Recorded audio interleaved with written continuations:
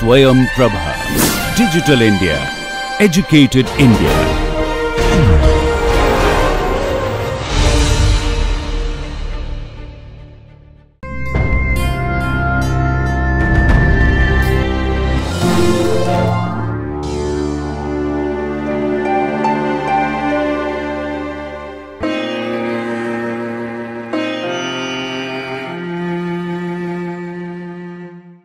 Hi students, I am Dr. Kalpana Ramachandran, Professor and Head, Department of Anatomy, Sri Muthukumaran Medical College, Hospital and Research Institute, Chennai. Today's lecture will be on the microscopic anatomy of ureter and urinary bladder. We will begin with the microscopic anatomy of ureter. For better understanding of the microscopic anatomy of ureter, I will just first highlight some of the gross anatomical features of ureter. As you can see from this picture, ureters are a pair of thick walled muscular tube which is going to convey urine from the kidney to the urinary bladder. So, urine is going to be transported from the pelvic calyceal system, what you are seeing here, by peristaltic action of the ureteric wall. So, ureter begins as a funnel shaped dilatation called renal pelvis. So, the ureters are going to emerge from the hilum of the kidney. This is the hilum of the kidney, narrows till the lower end of the kidney where it becomes ureter proper. Then it runs on the posterior abdominal wall,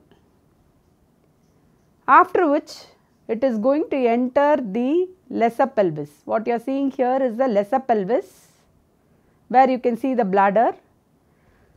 So, once it enters the lesser pelvis, it is going to run downwards, backwards and laterally.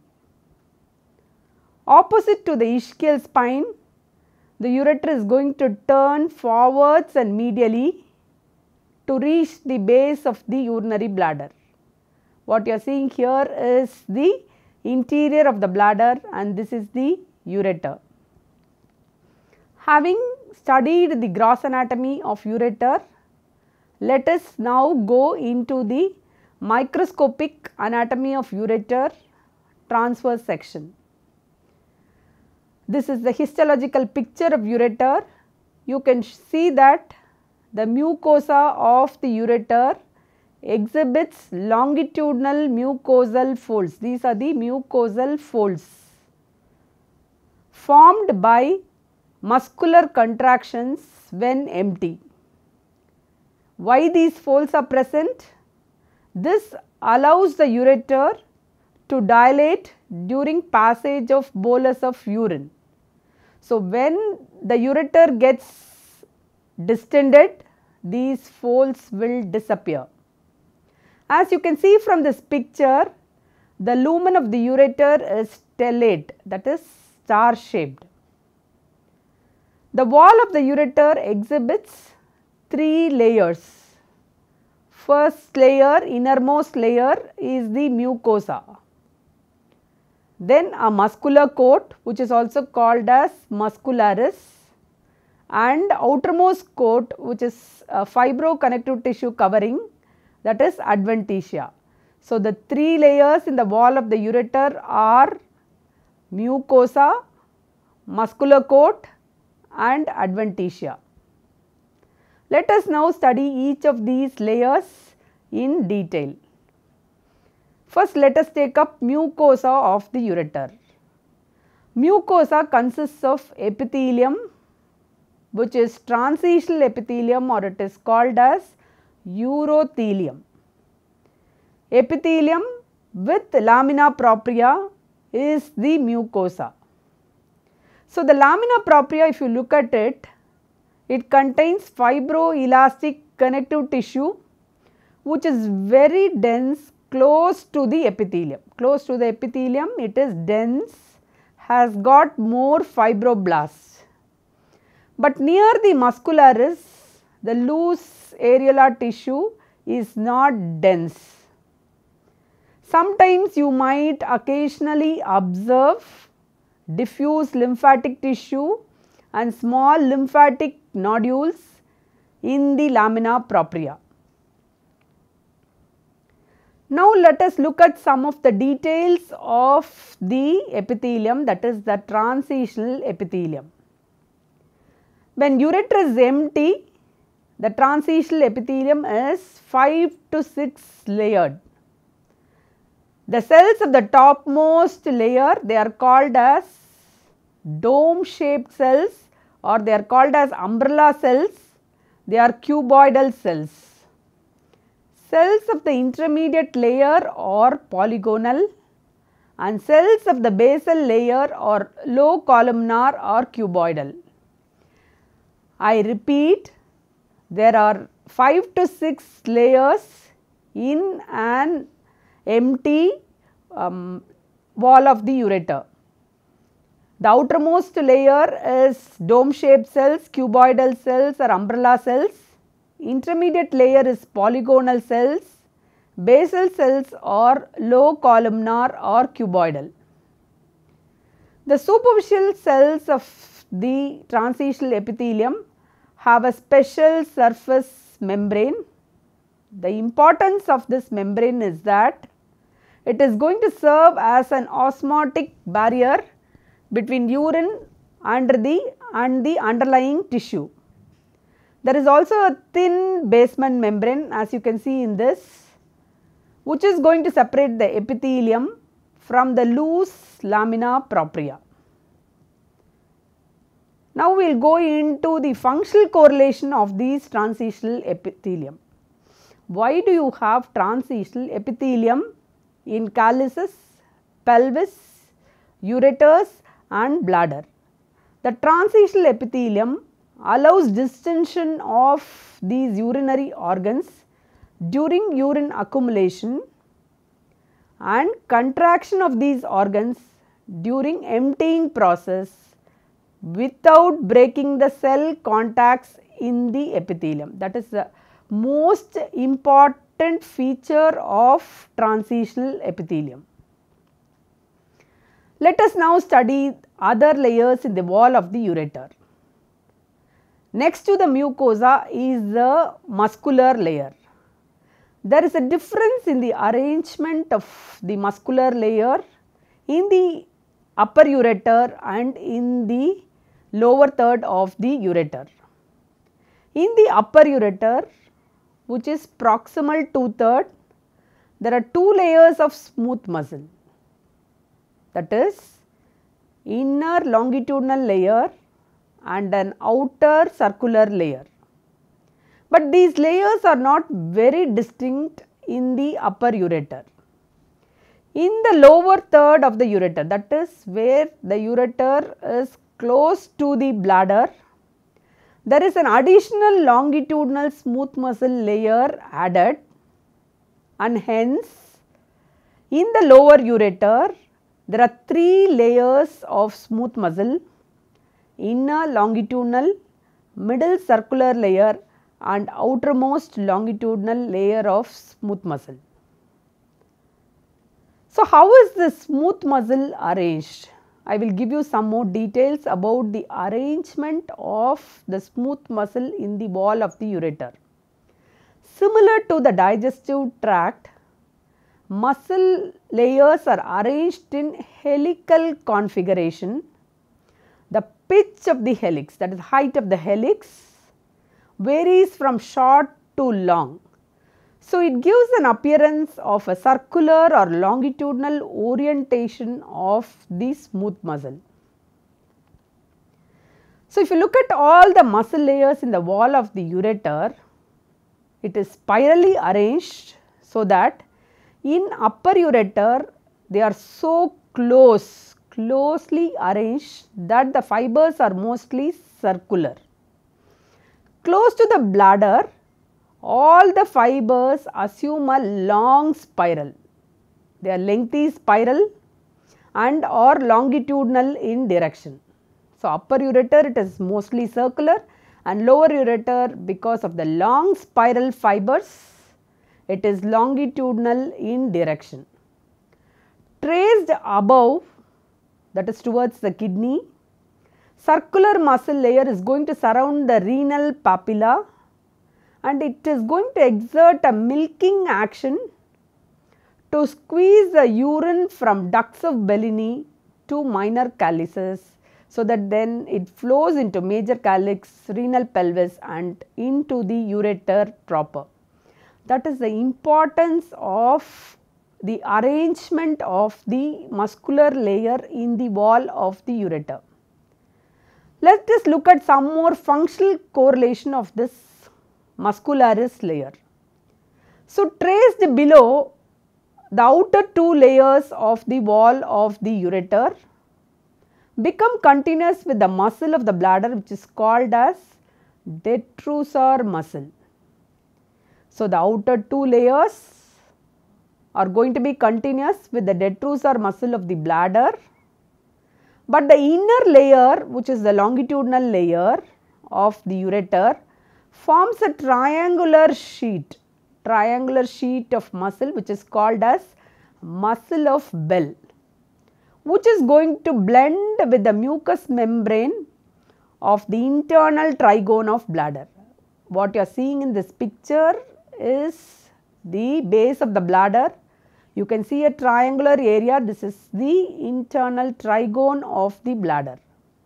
So, please note, in the lower ureter, the inner longitudinal muscle layer forms a triangular sheet called as muscle of Bell, which is going to blend with the mucous membrane of the trigone of the bladder. Also, the muscle of Bell is inserted into the posterior wall of proximal urethra. This is the urethra, what you see in this picture. The muscle of Bell is also inserted into the proximal urethra, posterior wall. So, why do you need such an arrangement? The Bell's muscle maintains the oblique course of the intravesical part of the ureter and it elevates the bladder neck. This is the neck of the bladder. It elevates the bladder neck in order to close the internal urethral orifice. That is the functional correlation of the muscular layer of the wall of the ureter. We will now study the last layer or the outermost layer in the wall of the ureter. It is nothing but adventitia. So, this adventitia is going to blend with the surrounding fibroelastic connective tissue of the posterior abdominal wall to which the ureter is attached. So, this layer has got adipose tissue, it has got numerous arterioles, venules and nerves. So, that is the outermost layer adventitia, which is nothing but the connective tissue layer. So, what is the functional significance or the functional correlation of learning about the microscopic anatomy of ureter? Please understand that urine is conducted down the ureter not because of the gravitational force, but only because of the muscular contraction of the ureteric wall. So, this will produce a peristalsis like wave. Also, near the base of the bladder, a valve like flap of mucosa is going to hang over the ureteric orifice that will prevent regurgitation of urine from the bladder to the ureter. So, we will now summarize what we have learnt in the microscopic anatomy of ureter. As you can see from the picture, all the layers in the wall of the ureter, the lumen is stellate or star shaped. There are 3 layers in the wall of the ureter. mucosa, muscular layer and adventitia. Mucosa has got two layers, epithelium which is specific for the urinary tract, that is the transitional epithelium or urothelium, and a lamina propria. Then will be the muscle layer. Upper ureter is lined with inner longitudinal and outer circular smooth muscle layer. Lower ureter has got an additional outer longitudinal smooth muscle layer. Outermost layer is the connective tissue adventitia, that is going to surround the ureter, blends with the connective tissue of the posterior abdominal wall. So, that completes the microscopic anatomy of ureter. Now, we will go on to the microscopic anatomy of urinary bladder. Again, to study the microscopic anatomy of urinary bladder, let us highlight some of the gross anatomical features of urinary bladder. As you all know, urinary bladder is a muscular reservoir of urine. What is it going to do? It is going to store the urine until it is ready to be voided. So, what is the location of urinary bladder? You can see in this picture, this is the pelvic cavity. The urinary bladder is located in the anterior part of the pelvic cavity. This is a section of the bladder showing the muscle layer and also the interior of the bladder, the trigone of the bladder. The triangular area which is seen in the base of the bladder is the trigone of bladder, and you can see that the ureters are opening in the posterolateral corners. So, mucosa over the trigone is smooth because of the firm attachment to muscular coat. The muscle coat of the bladder is called as detrusor muscle. I repeat, the muscle coat of the bladder is called detrusor muscle. How is it arranged? It is arranged in whorls and spirals. What is it for? It is adapted for mass contraction rather than peristalsis. Now, we will look at the various layers in the wall of the urinary bladder, the microscopic anatomy of urinary bladder in a transverse section. So, the wall of the urinary bladder has got three layers. Innermost layer is the mucosa, then is the muscularis layer or muscular coat. Outermost layer is serosa bar adventitia. Three layers: mucosa, muscular layer or muscularis, and serosa or adventitia. Some layers it is serosa, some areas, and some areas it is adventitia. Now, we will take up the mucosa of urinary bladder. As we have already learnt, mucosa consists of epithelium and lamina propria. The epithelium is transitional epithelium. Please understand that the mucosa of an empty bladder exhibits mucosal folds, similar to what we have learnt in ureter. Empty bladder, the mucosa exhibits the mucosal folds. Again, when bladder gets distended with urine, the mucosal folds will disappear. So, mucosa consists of transitional epithelium and underlying lamina propria. We will look at some of the features of the transitional epithelium in a empty bladder or a contracted bladder. As I have already told you, transitional epithelium is 5 to 6 layered thick. The superficial cells are called as umbrella cells or dome shaped cells. So, how do these cells look? They are cuboidal, large, dome shaped, they bulge into the lumen. The cytoplasm, if you look at it, are eosinophilic cytoplasm. Sometimes you might see some cells with 2 nuclei, it is called binucleate. Why is it called as umbrella cells? It is because cytoplasm spreads like a umbrella to allow distension of the bladder without tension of individual cells. So, the superficial cells are called as umbrella cells. Intermediate layer you have round or polygonal cells, 2 to 3 layers. Basal cells or columnar cells. So, in an empty bladder, transitional epithelium is 5 to 6 layered. What about the transitional epithelium in a distended bladder? When bladder gets distended with urine, the thickness of epithelium is reduced to 3 layers. The surface cells become flattened or it is squamous. Why? Because to accommodate increasing surface area. So, transitional epithelium in a distended bladder will look like stratified squamous epithelium, that is the surface cells are flattened. The outer plasma membrane, if you look at it, the superficial cells, the plasma membrane covering the superficial cells is very prominent.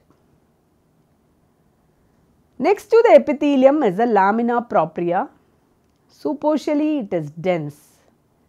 Deep layer is loosely arranged. Why is this arrangement like this? This is for flattening the mucosal folds. So, what does lamina propria contain? Like any other area, it has got connective tissue fibers, numerous fibroblasts, blood vessels.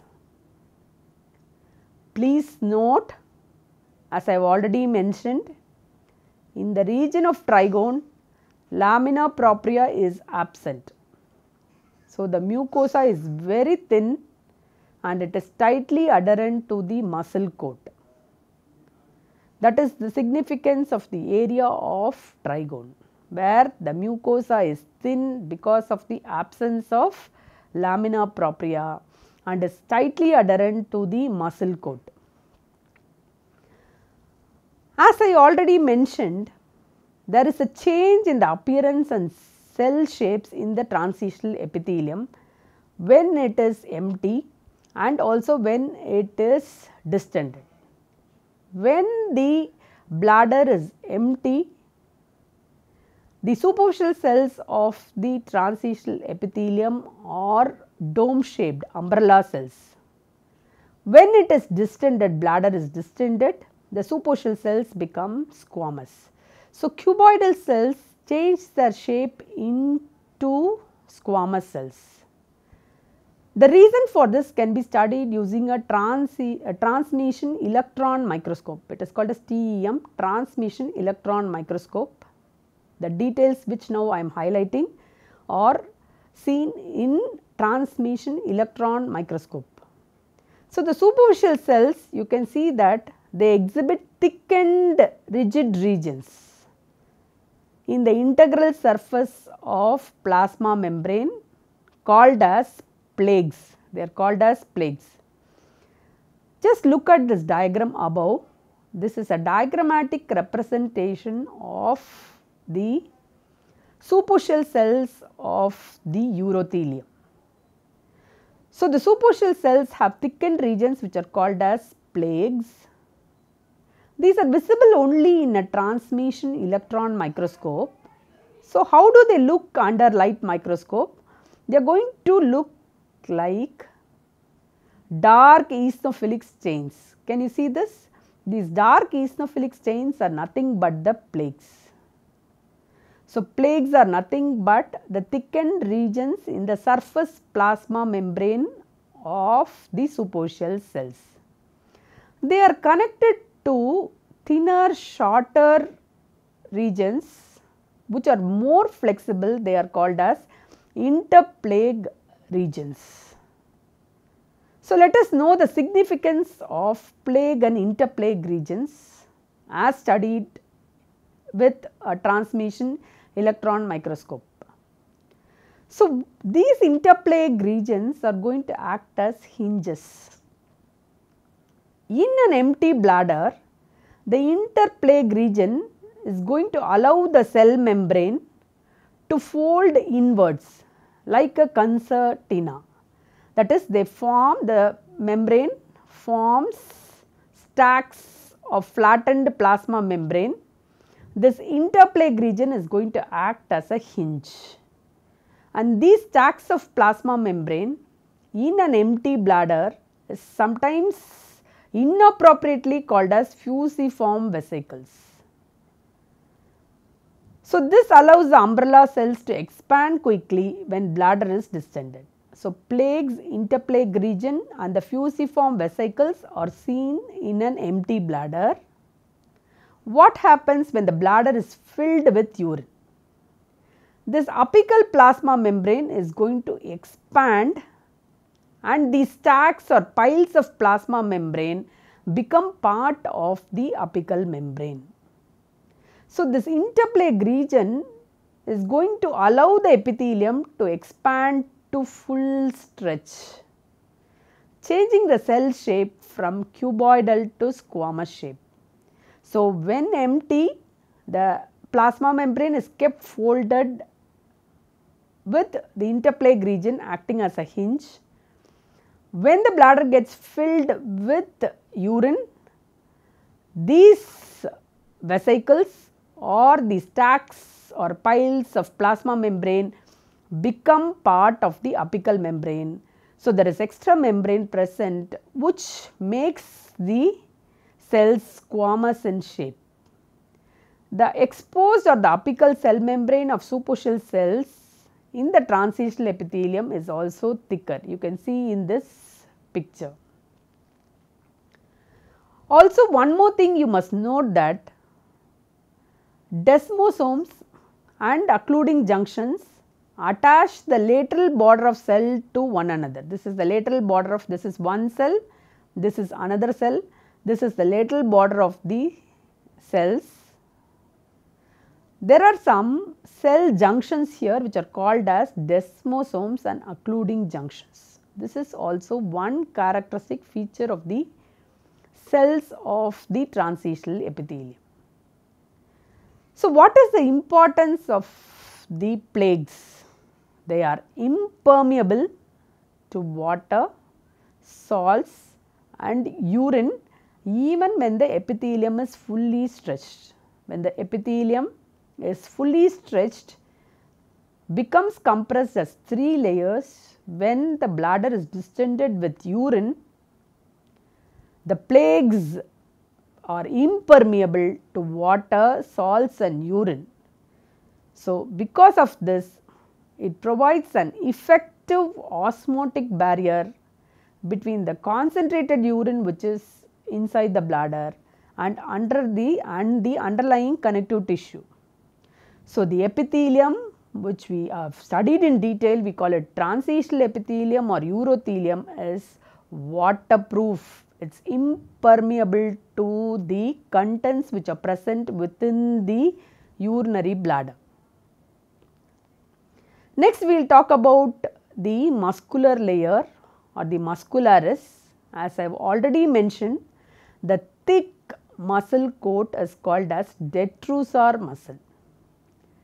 There are 3 layers of muscle coat, but they are arranged as anastomosing longitudinal bundles, in between which you will have interstitial connective tissue. The fibers are running in all directions. I told you there are 3 layers. It is inner longitudinal, middle circular and outer longitudinal, similar to what we have seen in the lower ureter. The 3 layers, like the lower ureter, are difficult to distinguish. One more important point about this detrusor muscle is that at the junction of bladder with the urethra, the middle circular layer of smooth muscle fibers, they become arranged circularly to form sphincter vesicae. They form what is called as sphincter vesicae at the internal urethral orifice. Last layer is, or the outermost layer is serosa or adventitia. Please note, serosa lines the superior surface of the bladder, while the inferior surface is covered only with connective tissue, that is called as adventitia. Serosa means which lines the superior surface, has got connective tissue and a mesothelium. Mesothelium is nothing but simple squamous epithelium. So, in the superior surface of the bladder you have serosa. If the section has passed through the superior surface of the bladder, you can see the serosa, but inferior surface you have only connective tissue, there is no mesothelium, which is simple squamous epithelium. So, in the inferior surface the connective tissue adventitia will blend with the connective tissue of adjacent structures. So, now we have come to the end of this lecture. We will summarize what we have learnt in this class on microscopic anatomy of urinary bladder. The wall of the urinary bladder has got 3 layers from inside outwards: mucosa, muscularis, serosa or adventitia. As you have already been told, mucosa has transitional epithelium or urothelium and a lamina propria. Transitional epithelium in empty bladder has about 6 layers of cells. When stretched, transitional epithelium appears stratified squamous, that is when it is distended with urine. The changes in the epithelium, that is from umbrella cells or dome shaped cells in the surface layer to squamous cells in the surface layer, that is a change in the shape of the cells, is because of the thicker plasma membrane of superficial cells and folded plaques.